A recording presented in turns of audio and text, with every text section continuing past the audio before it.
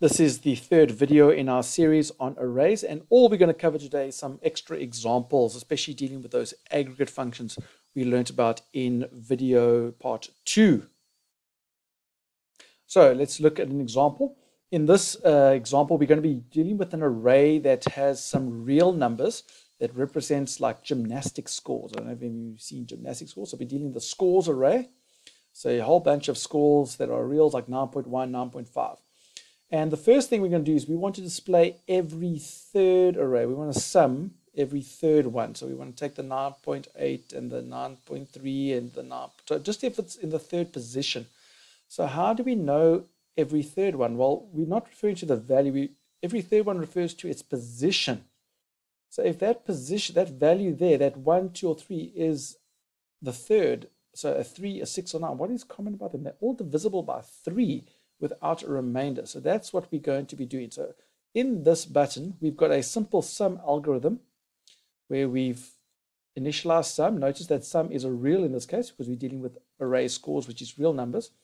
And we're looping from 1 till the end of the array, and we are simply adding that array scores onto sum. And this is adding all the values. How do I sum only the third value, every third value?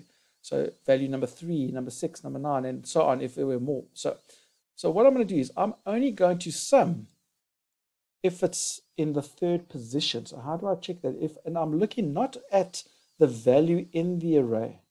I'm looking at the position, which is the r variable. If the r value is divisible by 3, so we use mod 3. And how do I know if it's divisible? Well, if it sends no remainder, then I know that 3 is divisible into r as a, and there will be no decimal answer. So it divides into that number as a whole. So if r mod 3 equals 0, that means, for example, 1 mod 3 will be a 1, 2 mod 3 will be a 2, but 3 mod 3 will be a 0. So, and then 4 mod 3 will be a 1, 5 mod 3 will be a 2, and 6 mod 3 will be a 0 because 3 goes into 6 twice with no remainder. So this gives me the remainder. So this will sum every third value. So there we go. So if I run it, let's see what it's going to do.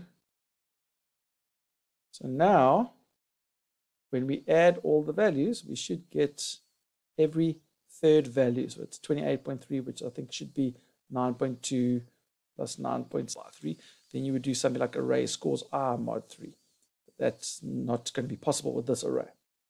Okay, now let's look at the average score. Now you might think we did an average algorithm quite recently, but for those of you who don't know gymnastics, I think sometimes what happens in gymnastics, if you have a whole bunch of judges and they give a whole bunch of scores, what they do is they find the average of the scores, but they exclude the top value and the bottom value.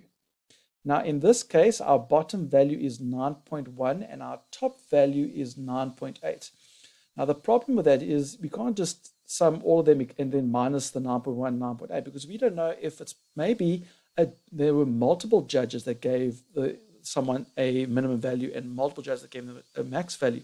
We're not sure. So what we're going to do is, if you see here, there's a 9.1 there, there's a 9.1 there, and there are 3 9.1s that we need to exclude. And there's only one max value at 9.8. So we're only averaging 6 values. And this could be different for each case. So how do we approach this example? So we want to basically find the average of all those except the top value and the bottom value. Well, the first thing we need to do is determine the top value and the bottom value. If we find the max and min first, then that will give us the first step. So what I'm going to do here is we want to find the average excluding the highest and the lowest. I'm going to do my max and my min algorithm. And you can do it in one loop. It's quite easy to do in one loop. We're going to set our max value to a really, really small number and our min value to a really, really big number. And we're going to loop from 1 till 10. In this case, we know that there are only 10 values in the array. And so we check if the array scores are, the value in the array is bigger than my max value, then make this the new max value.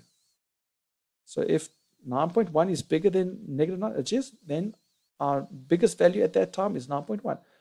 And at the same time, if our 9.1 is less than r min, which means 9.1 is definitely less than 99. So then R min will become 9.1. So the very first time we do this, R max and R min is going to be a 9.1. But then when it goes to the next value, R max will change and so on. So this loop will go through the entire array and find what the max value is and what the min value is. So now we are going to find the average, which means we need to find the sum of all the scores, but just not these ones. And I don't know how many they're going to be. So I'm going to need a sum and a count variable. So what I'm going to do here is I'm going to initialize sum to 0 and count to 0. And I'm going to loop from 1 to 10. And only if the score is not the max value and it's not the min value, if it's not the max, not the min, if it's anything else but the max and the min, then you want to sum that value to that array scores onto our sum. And you want to count how many there are so that we know how many there are at the end. So you loop from 1 to 10. If it's not the max value and it's not the min value, then I want to sum it and count it because I don't want the max and I don't want the min value. And then right at the end, we can take our sum and divide it by count. In this case, there would only be 6 scores because we saw ahead that there were 3 min values and 1 max value. So we're only going to count the other 6. So this would be the sum of those 6 values. And this would be, hey, there's 6 of them. And that should be the average score based on all of them except, right, the biggest value and the smallest value. So let's have a look and see what it looks like.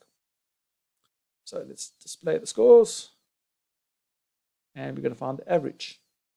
So it excluded the 9.1 and excluded the 9.8. And so there's a whole bunch of scores of 9.5, 9.4, 9.3, a couple of 9.2. So yeah, that seems to make sense. So there we go. So that's how you can do a max with an average, max and min and average all in one. This is like a super aggregate function. We've got sum, count, average, min, max all in one example. Fantastic. For more videos in our video series, as well as other videos on RT and Delphi related content, please go to our YouTube channel, subscribe, like our videos. Also follow us on Facebook and Twitter.